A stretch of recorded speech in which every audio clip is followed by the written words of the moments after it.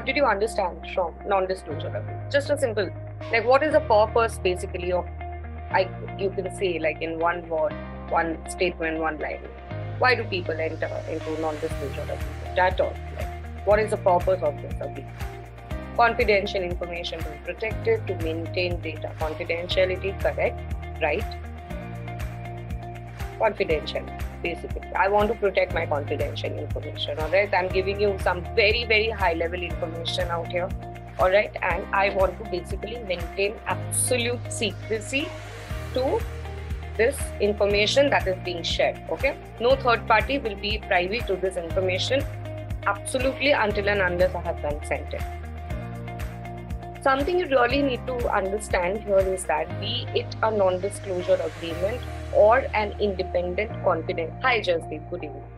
So be it an entire non-disclosure agreement in itself or just a standalone confidentiality clause in an, like, as a part of an entire agreement, irrespective of anything, this is enforceable. So the confidentiality clause or your non-disclosure agreement, whatever it is, however you want to draft this, however you want to name this, it doesn't really matter. The concept of confidentiality and the enforceability of your confidentiality clause, it is very, very important.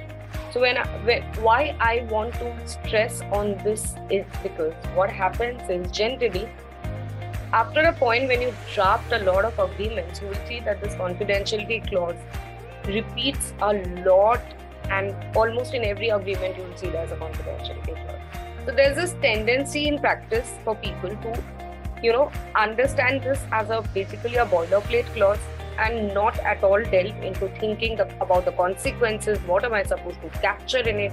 Should I basically specifically draw out a very good definition of confidential information? People just stop considering all these things at the end of the day. As a result, what you do is, there are 10 agreements tomorrow that you're drafting for 10 different clients. You just go and copy paste this entire pre-drafted clause without thinking about the consequences. So tomorrow, there is not a proper confidential information defined. It is not called out. It is not spelled out properly in the clause that you have drafted or the agreement that you have drafted. Okay, the obligations are not specific to your client. What happens is, at the end of the day, in case of a dispute, your client is going to land up into huge legal trouble. So please understand the importance of this agreement, okay, importance of this clause independently as well, before you just start, delving into what it is and how should I draft it. Just understand that this is very important, independently enforceable, irrespective of the other clauses in the agreement, whether they're enforceable or not, what happens to them, what is the title of your agreement, nothing matters here. As long as you have a confidentiality clause or a separate non-disclosure agreement, it is just going to be enforceable as it is, okay? So please understand the importance before you start delving it into drafting aspects and theoretical aspects. That's the main concern. So in every agreement, we have to mention that this clause will be a survival clause. I'll come to that question. So survival clause here, why confidential information is put as a survival clause or within the ambit of a survival clause. Very simple. I've shared certain information with you. Think it from completely like a commercial perspective, okay? Tomorrow, I have employed you. There are certain aspects of my business which are absolutely confidential to me, right? And I have shared this with you. Once either I terminate you, suppose, or you leave the job, at the end of the day, you are still privy to this information that I have shared with you. So generally what happens is, whenever, suppose, my business processes, how I conduct my business, how I do my marketing, suppose, how I fetch clients, okay? These are kind of very confidential processes. Let's say you are a part of this process and you know how it is done.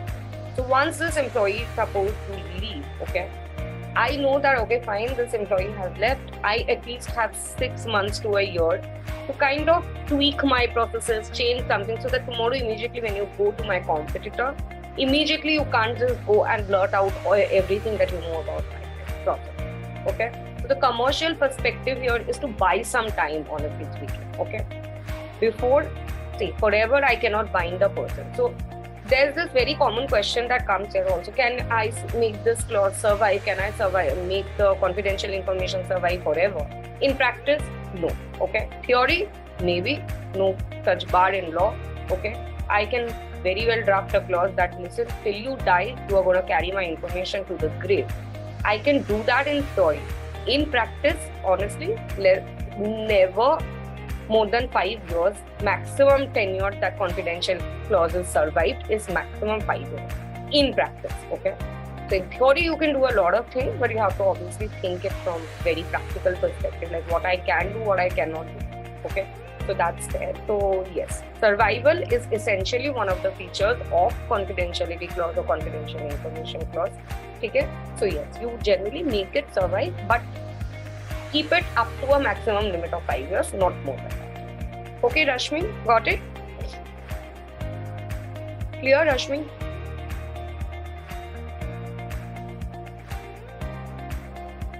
No, non-compete clause is different.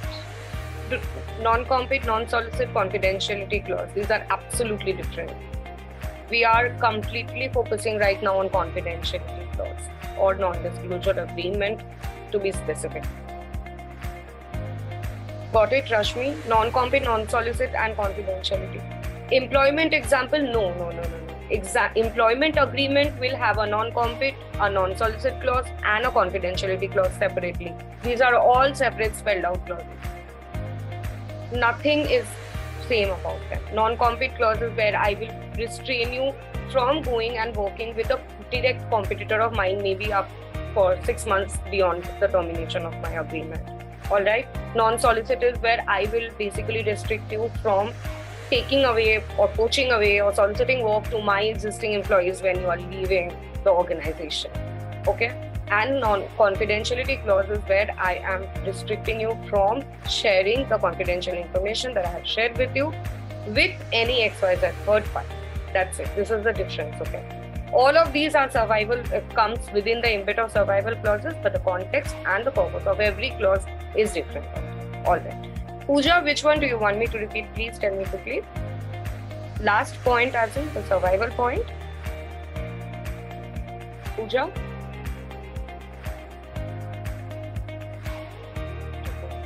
I can't see your message, Pooja. Please let me know what you want me to repeat, or I'll wait till the end of the session. I'll repeat it, whatever you want. Arya Simhan, confidential information can be copied from another form of NDA. Arya Simhan, my explanation of entire till so far was exactly the opposite. Don't copy it. Basically, that's what I wanted to say. Okay? Don't treat it as a boilerplate clause. Understand basically the client-to-client requirement and defining, specifically calling out, what is the confidential information, what obligations your client is wanting here. Okay, basically be very specific from client to client. I'm asking you exactly the opposite. Don't copy. Pooja, what are you asking? Jazip, destroying confidential information generally, see nowadays that they include like all kind of whatever be the, so after a point of time, if you have it like say in hard disk format, you're going to destroy the hard disk, you're going to delete the file. So all of these are standard methodologies that are basically incorporated in the clause, but honestly I don't see much practical use, because I don't know, like if I make suppose 10 copies of the same, is somebody actually gonna understand whether I'm actually deleting everything or not. But yeah, this is it. At the end of the day, the fact that I will destroy as a part of the obligations, it is actually captured. Okay, so yeah, okay. So you haven't, so nobody has caught your collar and asked you on that, right? Very, I find it very like, I don't know, this particular obligation I find very weird, to be very honest. I don't know how the practical implementation of it is done, because I can make like 100 of copies and I go destroy 99 of them in front of your eyes. I can still have a copy with my own self. Nobody is gonna know, right? So yeah, I mean, at the end of the day, that's it. But yeah, a point is actually captured in the clause about that, the fact that I will go and destroy whatever copies and anything that I have related to it. So Nalia, I'll come to unilateral and bilateral. Okay, so Pooja, I still didn't understand the question. If we have to NDA and confidentiality, I'll come to this. I'll come to this question. Don't worry. It's a very, again, a very common question. Nothing to like basically ponder upon much, but then it very quickly confuses a person. Okay. Now, there are two very interesting aspects about NDA that I want to discuss. Okay. I want to see, first of all, if you know the answer, someone from their experience, if they can give me the answer.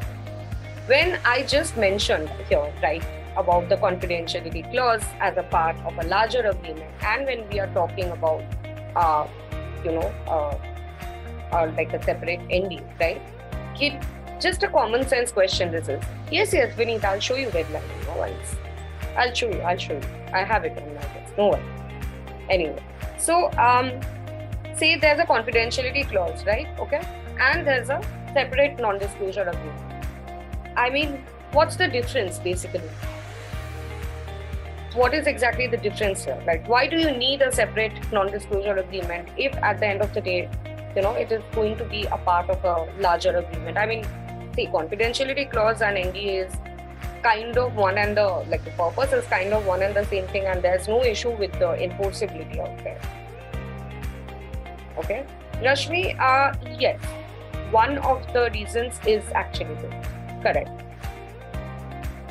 But exactly I will ask you a parallel question to this, which also again crops up. When I give you this answer now, there's a second question that crops up very logically. We have to, as we might not enter. Okay, Mitali, fine. In the process. Geeta, I am asking that basically say there's a confidentiality clause, which is a part of a larger agreement. Then why do we need to draw up this separate non-disclosure agreement as a whole or as a separate agreement? Why do we need to do that? Okay, so more or less, all of you are maybe somewhere towards the point. Okay, it is non-disclosure agreements are essentially pre-contractual instruments. So somewhere at the stage of negotiation, a separate NDA is drawn, right? Okay. And then when we are basically finalizing upon what kind of agreement are we going to enter at the end of the day, at that point of time, the exact contents of a non-disclosure agreement is captured in the confidentiality clause of the larger agreement. Okay, fine. Not a problem with this answer. Now, my point is when at the stage of negotiation, we are at the stage of negotiation and we are just bargaining, okay? So we just saying it like that. What is negotiation? It's just somewhere we are bargaining. Now, at this stage, what is my incentive to sign the NDA with? What's the consideration out there? At this stage, what am I going to get? Okay, I have to have something out of it, right? Like, why would I agree to sign this non-disclosure agreement with you? What exactly should be the consideration or incentive? Okay, Jasdeep, and frame this a little better. The answer is kind of correct, but Dipesh, I agree to you. Yes. Frame it, Jasdeep. Frame it. I just want one extra word before this. That's it. Nafia, again, reframe the answer that you're giving. You're giving me answers, but there's like certain particular words that you need to use. Geeta, okay, I understand what you're saying, Geeta, but tell me, why should I do that? I want to understand the reason. Anjali, my question is that, say, when at the negotiation stage I'm entering into a non-disclosure agreement, no? Why should I do it? Like, what's the consideration at this stage? What's the incentive? What am I getting by signing this one? Why should I agree to not disclose your information at a stage where I have nothing basically, Geeta, monopoly is a different concept. No, you can't say company monopoly. You cannot, no, monopoly doesn't come into picture here. Rashmi, correct.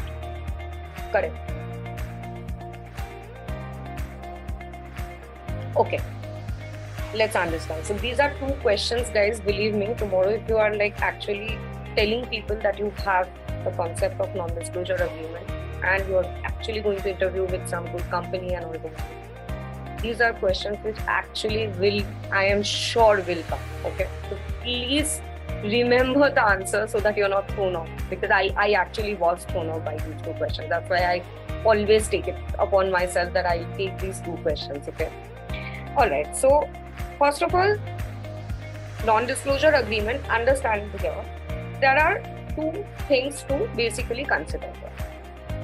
Generally, non-disclosure agreement, it is signed and executed as a separate agreement in very specific industries. Okay, it's not a practice. Okay, it's not a practice. It's not like every agreement that you are going to have in future, there is a mandatory practice that you have to basically have an NDA in place and only then you can go forward. No. Remember when there was this COVID situation and we were like, lot of like people were like, we were just like, vaccine kab aayega? When is it gonna come? When is the vaccine gonna come? Okay. So basically, pharmaceutical industry has this practice where, you know, this phase 1 trial, phase 2 trial, phase 3 trial, somewhere a part of the trials is human trials. Okay. Just understand it from the perspective of this particular industry. Okay. Today, you are a subject of this human trial, right?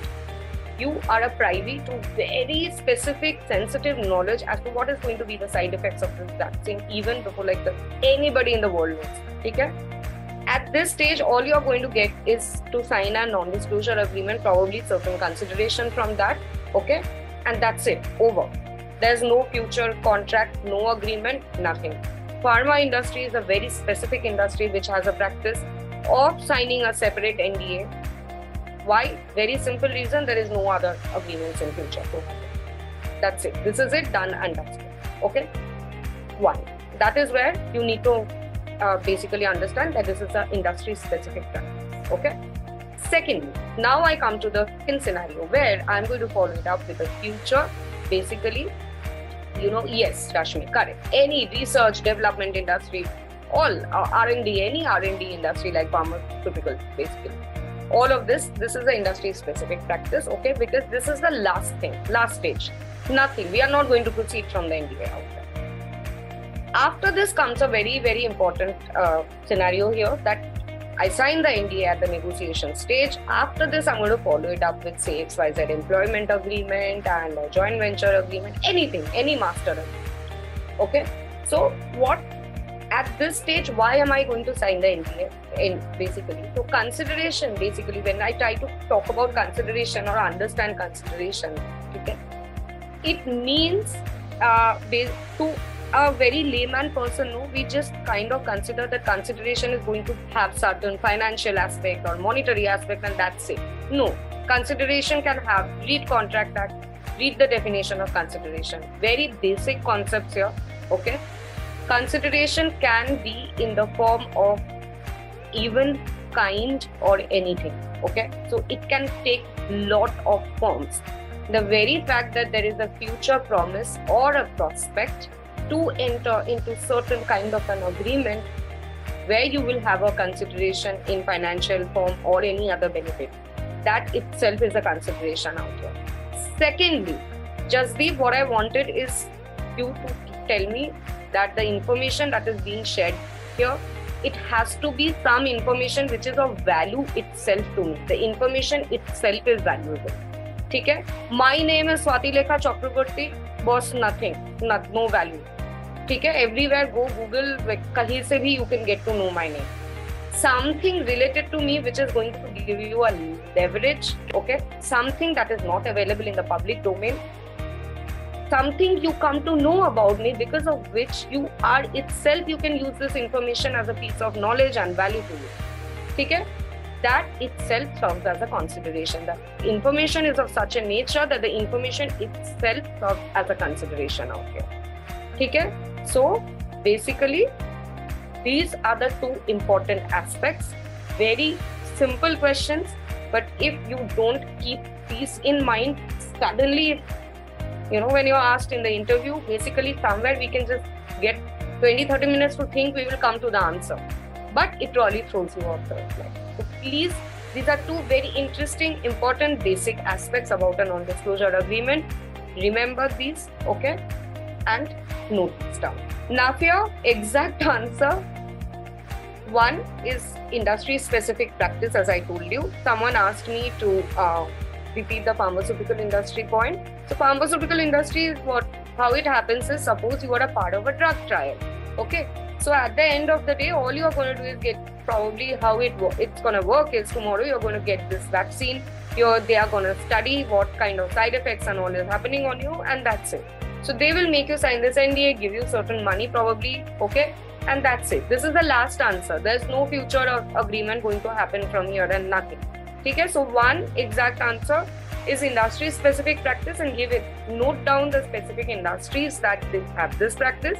And secondly, the fact that information is of value and consideration can have different forms other than pecuniary consideration or just specifically monetary compensation or consideration.